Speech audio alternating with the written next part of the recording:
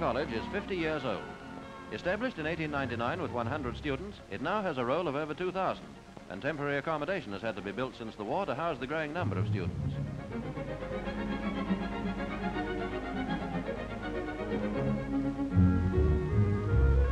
Young people come to the university mainly to study for a degree, but in their stay they acquire something more important, a taste for learning which will stay with them for the rest of their lives. And study isn't the only aspect of varsity life. There are plays, debates, sports and dances, and once a year, capping celebrations.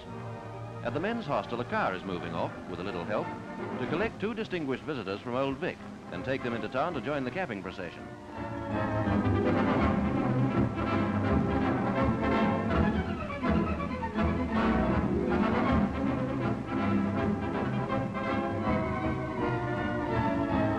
In these annual processions, anything that's been in the news during the year is gently caricatured. As it's Victoria's Jubilee year, the college itself receives attention, as do Wellington's transport system and the Grand Opera season.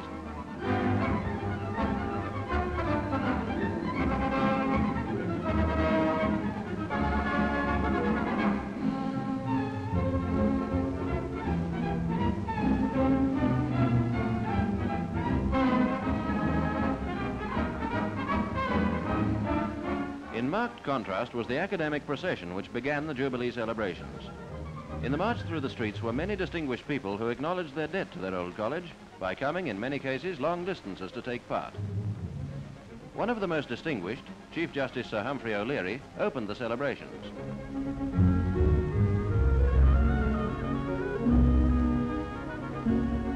The college was open to the public, who saw in displays such as these something of the work of the university.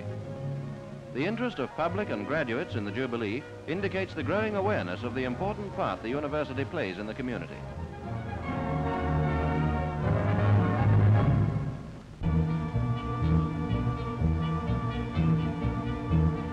For nearly 20 years, Waitaki Powerhouse has been generating electricity. There are 5 15,000 kilowatt units in use today, and the station is now expanded to its full capacity. But there's always care and maintenance going on, overhauling old generators and attending to inevitable breakdowns. This is number 5.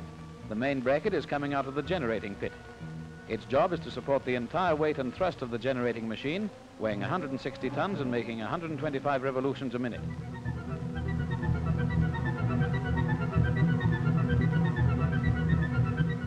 Gently, it's lowered onto its temporary supports.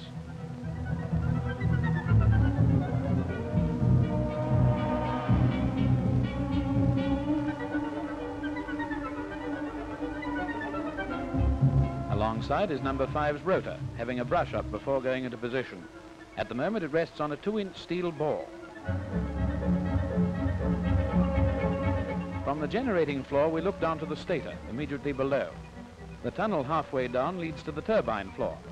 The head of water passes through this tunnel to drive the turbine. In the center is the turbine shaft. It takes months to build and install a machine like number 5. It takes years to build a new powerhouse. First, a site has to be selected, perhaps a river diverted, and labor found to bind steel and concrete into dam and powerhouse. 20 miles up the river from here, men have been at work since 1946, investigating a new center for gathering electrical energy. At Benmore, the Waitaki narrows into a rocky gorge. Behind is a deep natural basin capable of storing an immense amount of water.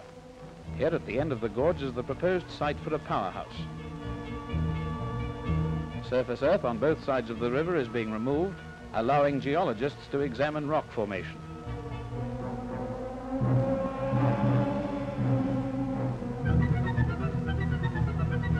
Rotary drills are probing 200 feet into this ridge to determine if it can stand up to the force of water that would be stored behind it.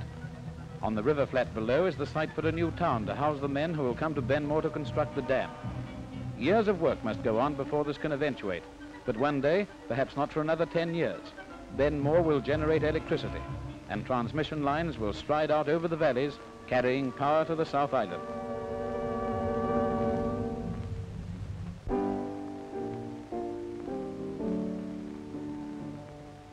"15 years ago, Oscar Natsko was a blacksmith striker in Freeman's Bay, Auckland.